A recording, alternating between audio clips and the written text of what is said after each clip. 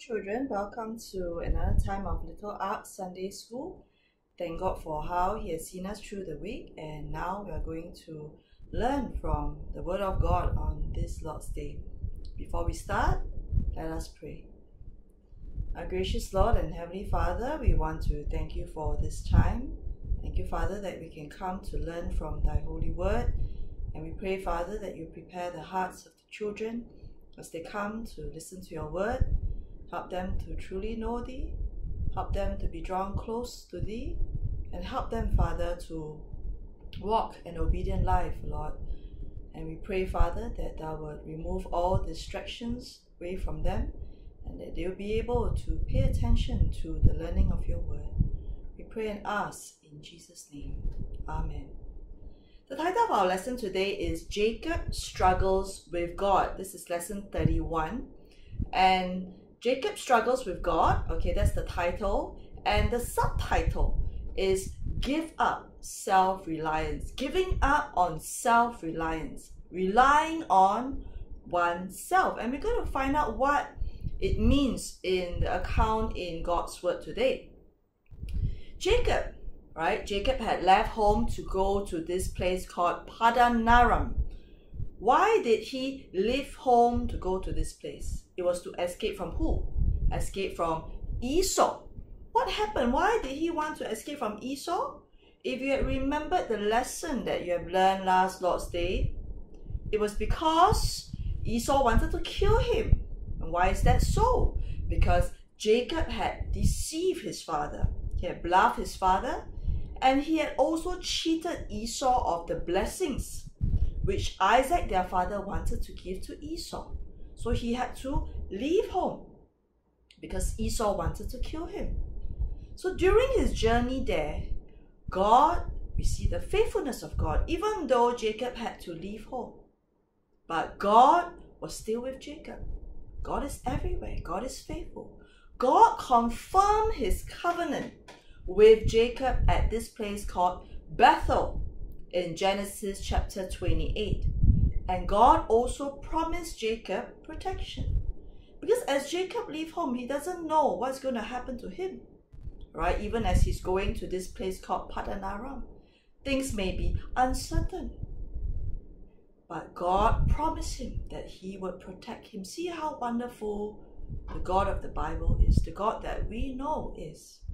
And at Paddan Aram, God blessed Jacob for the work that he did under Laban and gave him 4 wives and children. And Jacob together with his wives and children, they will be the tribe of Israel. They will make up the tribe of Israel. So even during this time, how did Jacob see God? Did Jacob see God as his God, even though God was so faithful to him? When he left home, God still confirmed His covenant with him. God also promised him protection. How did Jacob see God? During this time, Jacob saw God as the God of my father. That means this is the God that my father worships, my father believes, my father trusts in. Jacob did not say the God of, or my God, the God of Jacob himself. No, he said the God of my father. And the God of my father, the God of Abraham. Jacob at this point, he did not see God as his own God yet. And as God has commanded him, Jacob will now return home. Let me ask you a question, children. Who do people go to when they are in trouble? For example, if you are in trouble, who do you go to? Go to your parents, right? You go, or when you're in trouble in school, when your parents are not with you, you go to your teacher, right? You go to maybe even the principal, all right? For people of the world, when something happens to them, when they fail, okay, or when they fall, who do they go to solve their problems? They will go to the government to help them, right? To probably medicine, the problems can be ill health, health problems, and so they go to medicine, they take medicine, okay, or to technology, internet. Everyone is just using the internet now, okay, just a click of the fingers, tap of the fingers on your phone. Very easy to find help. But the problem is that they do not turn to God. They do not trust in God to take care of them. And Jacob here too, in this account, we learn that he did not trust God yet. So in our first point in the message today is, when you trust in yourself, when you trust in yourself, what happens when you trust in yourself? Jacob has to face the consequences of what he had done. You know how many years ago? 20 years ago, right? Whatever you do, even if people has forgiven you or God has forgiven you, you still have to face consequences. And actually, Esau, his brother, didn't really want to harm Jacob. Maybe he just said it out of anger. But he didn't really want to harm Jacob. But because Jacob was feeling guilty himself, he has done wrong, and he was very afraid. That's why he felt that, oh, Esau will really want to do something to me. So what did God do? God knows. God knows that Jacob was afraid, still afraid, even though it's been 20 years. Alright? What did God do? God sent angels. In this account, God sent angels to help him not to be afraid. To show Jacob that they will protect him. Right? You see the faithfulness of God. When Jacob ran away from Esau, alright, these angels were also there. And now when he returns, they were there again. And what does it show? It shows that God had been with Jacob. God has never left Jacob's side, and he has watched over Jacob. And if God has watched over Jacob in the past, God will also help him again. So God reminded Jacob of his promise. I promise you. And we know that the promise that God makes, God will surely keep. He's not like us men. We often break our promises. And even if we want to try hard to keep our promises, we will sometimes incidentally break it. Because sometimes things happen and we can't keep our promise. So God reminded Jacob of his promise.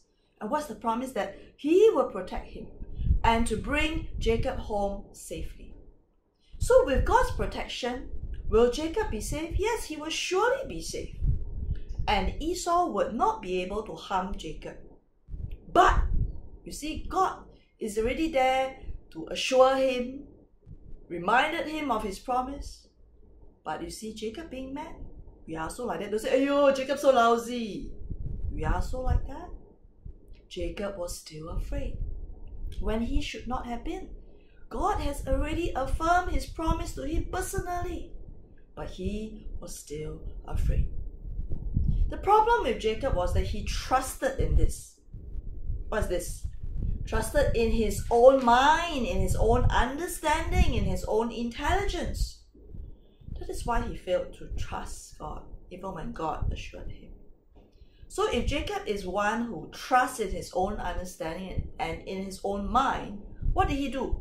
He planned, okay, because he feel that, oh, maybe I'm better, okay, maybe lah, huh? So he planned for a few methods to protect himself. The first method was he sent messages. Messages are, okay, people who he will tell this person, okay, you go to my brother Esau and tell him this is what I want to say. To send a message, okay, the message for him. He's not going to be there personally. So this person will go before him to tell him the message that he wants to give to Esau. So he sent messengers before him. They will go first, and then they will tell Esau that Jacob is coming back, and also to ask for reconciliation. That means to make up. If you're friends and then you quarrel, then after that someone will tell you, hey, reconcile, come and reconcile. That means stop being angry with each other, say sorry to each other, okay, and be friends again. And Jacob also wanted to see how Esau would react. This method is to see what is Esau's reaction. If Esau is still angry and says, I want to kill my brother, well, then maybe he won't go back, okay? Because that will be what? Courting death, right? Jacob was now a rich man, okay? He had many possessions. So when, all right, in this situation, what did he do? Even though he was very rich, if you are very rich, right, you won't call yourself a what? Servant. But he called himself servant of Esau. He called himself servant of Esau when he was with Esau. Why? To show that he's humble and that he's not above Esau. And it's also to make Esau feel good. Right? So that, maybe Esau will not get angry already. Maybe his anger will go away, especially when he hears that, my brother has called himself servant of me. What Jacob is doing, how, he make Esau feel good, to flatter him. It's flatter to say things, nice things about this person, and these things may not even be true. To curry favor him. Because he hopes that Esau will not be angry anymore. Secondly, okay, not only did he send the messengers first and to tell Esau nice things and to, make himself as a servant. Secondly, Jacob saw Esau come. Esau was coming. And Esau was not alone. Esau was coming with some men. This some men is how many men? 400 men. Wow, that's a lot. Ayo, why is Esau coming with some more 400 men? If you come with so many men, it's like an army, right? What does it mean? To fight, is it? As if to fight, right? Wow. And he was very scared. He was very worried. And then he divided what he had, okay, his possessions and all that, into two groups. So he used his own human wisdom again. He forgot that God told him, I will protect you. God will protect him. So he used his own human wisdom again. He divided what he had into two groups. So hopefully when Esau attacked this group, this other group can escape. If Esau attacked this other group can escape. So all won't die together. So he starts to think like that. Thirdly, Jacob prayed. Jacob prayed, all right? And when he prayed to God, this we can see in Genesis chapter 32, verses 9 to 12. When he prayed, he called God. Did he say, God, my God, the God of Jacob? No. He still called God as the God of Abraham and Isaac. Jacob remembered what happened at Bethel. And Jacob remembered God's promise to him and how God said that he would bless him, or he had blessed him. But Jacob would not see God as his God until he go home safely. So this is why. Fourthly, Jacob sent presents. We all like presents, right? Sometimes you're very angry with a person, right? Then the person send you present, or the person else say, I want to treat you to a meal. Wow, no more anger, very happy, right? So Jacob sent presents, so that hopefully Esau will not be angry with him anymore. So he sent presents. The presents went to Esau. He sent his family. The family went to Esau. But how about him? He stayed put. Not himself. He didn't go. He's scared. He sent them first. Test the waters first. He stayed behind because he did not trust that God will what? Protect him. So we see how Jacob, children, how Jacob made decisions using his own mind, his own human intelligence. And this is what he's been doing all this while. He only trusted in himself, in his intelligence. Self-reliance. What's self-reliance? Self-reliance is when a person is confident in himself. I'm so confident I can do this, I can do that. I don't need to depend on people. I don't need to rely on people. It's the same. He feels that he does not need any help yet. So is it wrong to rely on yourself, to want to do things by yourself, like to tie shoelace yourself, to eat by yourself? Does it mean that after this lesson, you go and tell mommy, say, Mommy, Auntie Tammy says in this Bible lesson, or the Bible lesson says that I should not be self-reliant. So from lunch onwards, you feed me, okay? I don't eat by myself now. It's wrong. Self-reliance, okay, it's not talking about that. It's not always wrong. There are times where we need to be independent and not to always depend on people for help. For example, what? We need to learn to feed ourselves, right? You see, Auntie Tammy, at this age, do I need my mommy to feed me? No, right? Even before we go to primary school, we already have to learn to feed ourselves. K1, K2, you have to learn to feed yourselves already. Mommy don't go chasing you, right? With the food, asking you to eat. We have to dress ourselves. We have to learn to bathe ourselves. Do things by ourselves. Brush teeth by ourselves. But when doing all things as children of God is those who have believed in the Lord Jesus Christ as their Lord and Savior, trusted in Him. We must depend on God. We need God to help us in all things like driving, God, everything, As Christians, sometimes, most of the time, not sometimes, we take God for granted. Even in a matter of driving, because we're so used to driving, right? Like the adults so used to driving. You drive like how many hours a day? Drive every day. They forget that even when it comes to driving, you have to pray and ask God to grant you safety on the road. And Auntie Tammy learned this when I was growing up, or when I was a young Christian, when I would sit in the car of other Christians, and before they start to drive, they say, "Come, let us pray." And I realized, yes, we must always depend on God. Always pray, even in driving. Driving, you need God, God knows what will happen, whether this accident will occur in a mere few seconds. God knows. Always pray. Even in simple things, you need Him. We need Him. So if we are God's children, we should never feel like, I don't need God in my life. That is wrong. That is how exactly Jacob is behaving. We should never think that, I will do well without God. And we should not be proud of ourselves because of our intelligence and thinking that we do not need God. The next point. What is the next point? The next point is self-reliance given up. Self-reliance given up. And this is a good thing. When we start to give up relying on ourselves as children of God and to rely on God. Jacob, he needed to stop relying on himself. He needed to stop this. As long as he continued to rely on himself, he will not rely on God, he will not trust in God, and he will continue to be in this spiritual state. He cannot continue to live his life this way because he does not look to God. And after Jacob was left alone, he struggled with a man alone. And this shows a spiritual struggle. It shows a spiritual struggle between God and Jacob. And this happened at this place called Jabbok. And the meaning of it is to wrestle. And this happened just before Jacob was to enter the promised land. And this struggle did not just happen for a while, but it lasted till the breaking of day, the next day, when it's morning, when sunlight first begins to appear. And the angel, as what the Bible says, could not win against Jacob. Is it because the angel couldn't? The angel was weak? No.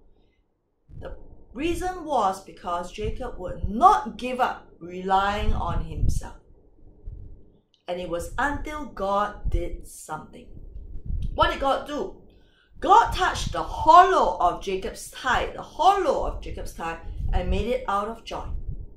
And that was the sinew. It's the sinew. The sinew is what people say as the strongest muscle of the human body.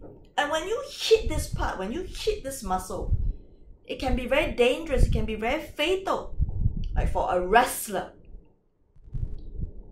Only then, when God did that, then Jacob became weak. And when Jacob was too weak, he had no strength to fight. Then he stopped struggling. You see how strong his, self-will was. He wanted to rely on himself. So Jacob's problem was his self-will. He depended so much on himself. And over here, his self-confidence and his dependence on himself, he wanted to be dependent on himself all the time. What happened? It was crushed. Jacob must learn to obey God's plan, God's will in his life, and to tell God, God, you take charge. You be the God of my life. You be the Lord of my life. And he must also trust God to fight for him. You know, Jacob, can he win Esau by his own strength? Esau came with how many men? 400 men, right? Jacob cannot. Can you say, oh, maybe if he cannot win Jacob by his strength, maybe can he win Jacob by his brains, his intelligence? No. Everything which he planned cannot save him from Esau as well. The man came at night, okay, the angel, and wanted to leave by daybreak. And when daybreak is when morning comes, so that his face will be hidden, and Jacob would not recognize him. And he also refused to tell Jacob his name and who he was. Later in this lesson, we'll find out who this man was. And after being broken, Jacob stopped fighting. And he pleaded for a blessing from this man. He knew that the man whom he wrestled with, he struggled with, was supernatural, not like him. And this man could bless him. So the man asked Jacob for his name. Not that the man does not know Jacob's name. He knows Jacob's name. But the reason why he asked Jacob for his name is to show his character. To show Jacob's character and his cheating ways. Jacob has not been honest. He's deceived and deceived. And now God will give Jacob a new name. And this new name will also show a new character. This character will no longer be like the old Jacob. He will no more go back to depending on himself and not depending on God. So what was Jacob's name changed to? It was changed to Israel. He was no more Jacob the usurper, but Israel the prince of God. And he will also later form the nation of Israel. And this nation of Israel is the people whom God have chosen in the Old Testament times. And they are the people from which the Messiah, the Savior, will come from. So Jacob pleaded with who? God. So that was God. And he had God's blessings. Jacob had peace now. You see the difference? At first he was fearful. He worried. Now he had peace. He had no more fear. He had no more worry. And now he trusted in God. And he now had the courage to meet his brother. Why? Because God had helped him. And Jacob named this place Peniel. Peniel means face of God. Because Jacob saw that it was God who wrestled with him.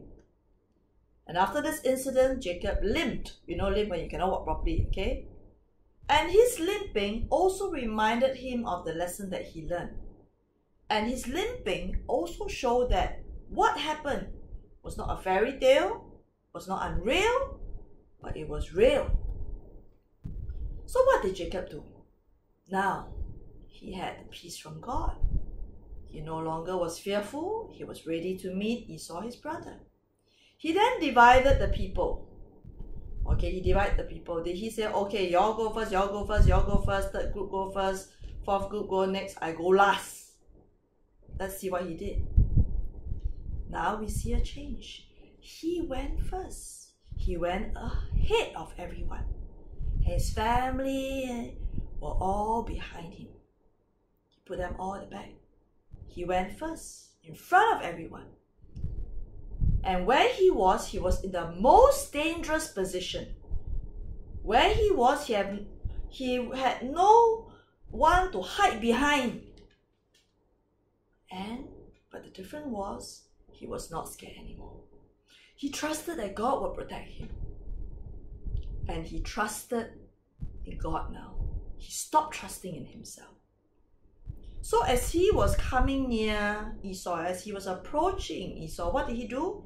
He bowed to the ground 7 times. And this showed that Jacob was being humble. He was respecting Esau and he was submitting to Esau. Remember how he called himself as the servant. Esau is above him. And it also shows that he's very sincere. Jacob meant what he was doing now. So when the two brothers met, how was Esau? Was Esau like fierce? Wow, what did you do to me 20 years ago, huh? Did he do that? Esau was in fact affectionate, loving, and forgiving towards Jacob. He did not try to hurt Jacob in any way, and Jacob was brought safely into the promised land. So Jacob, when he met Esau, what did Jacob say? Jacob said this in Genesis chapter 33 verse 9. You can also turn. Jacob said this, "For therefore I have seen thy face, as though I had seen the face of God, and thou wast pleased with me." What did he mean when he said that?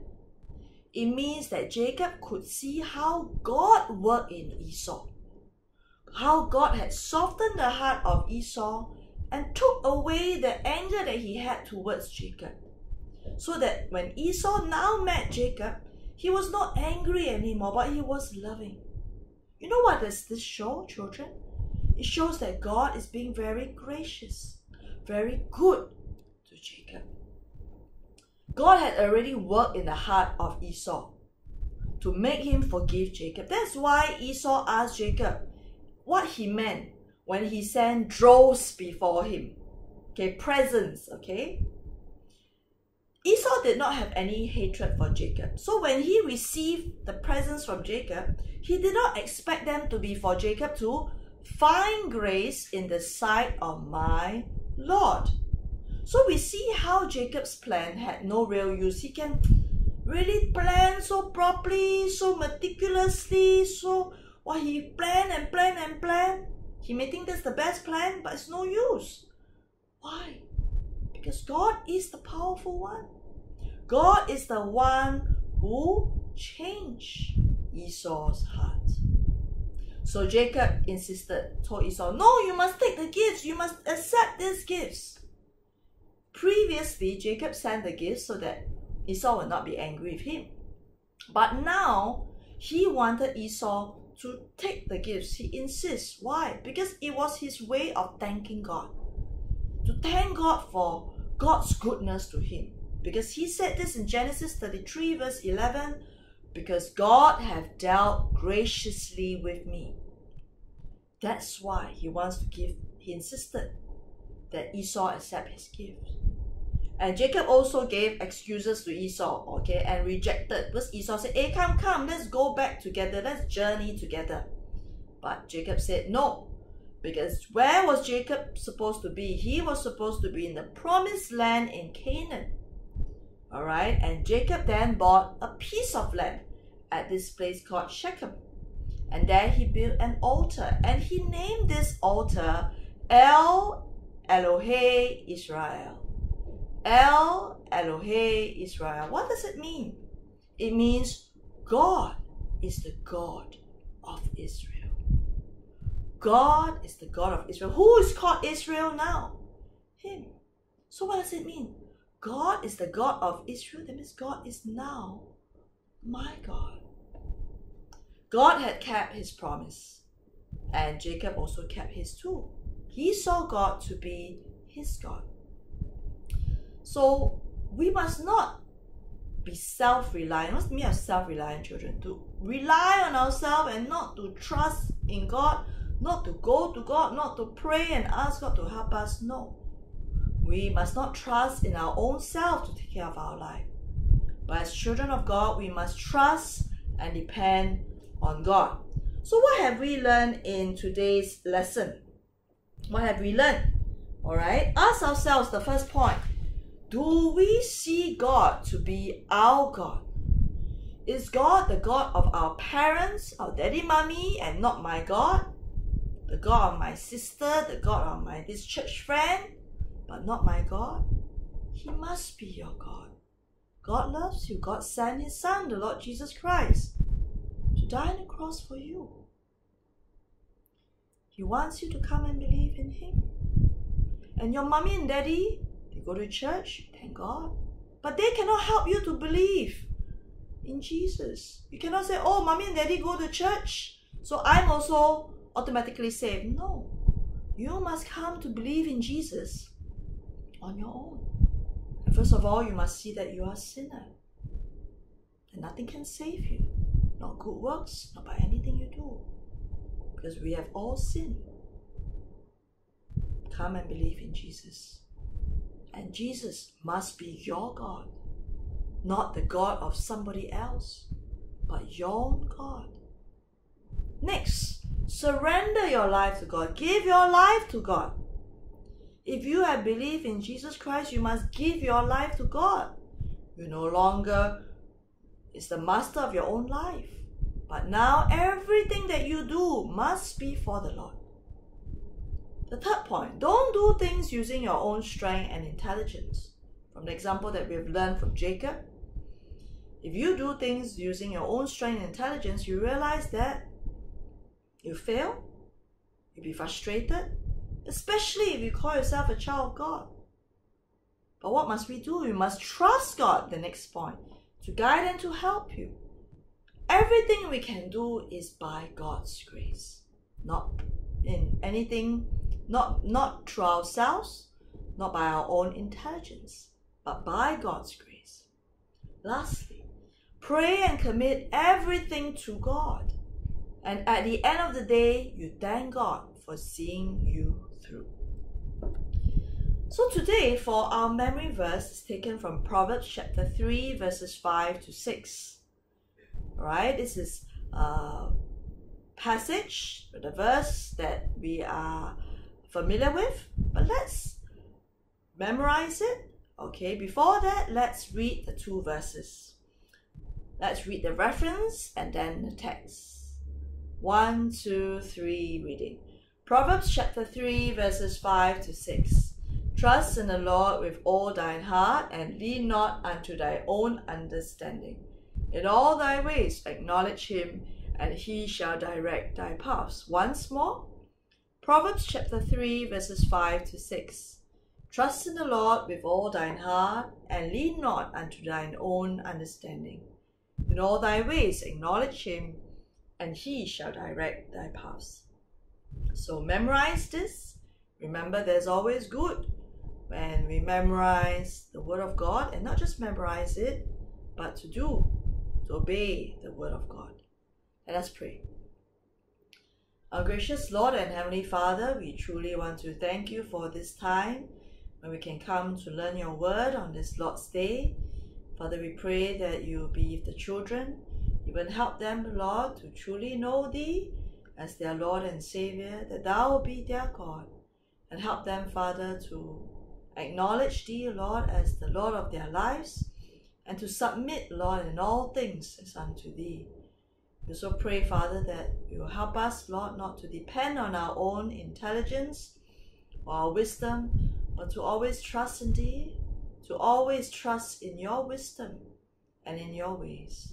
We pray, Father, that you keep the children very close to Thee, even as they study, even as they go about in their daily lives, that you help them, Lord, to always look to Thee, to depend on Thee. We pray and ask in Jesus' name. Amen.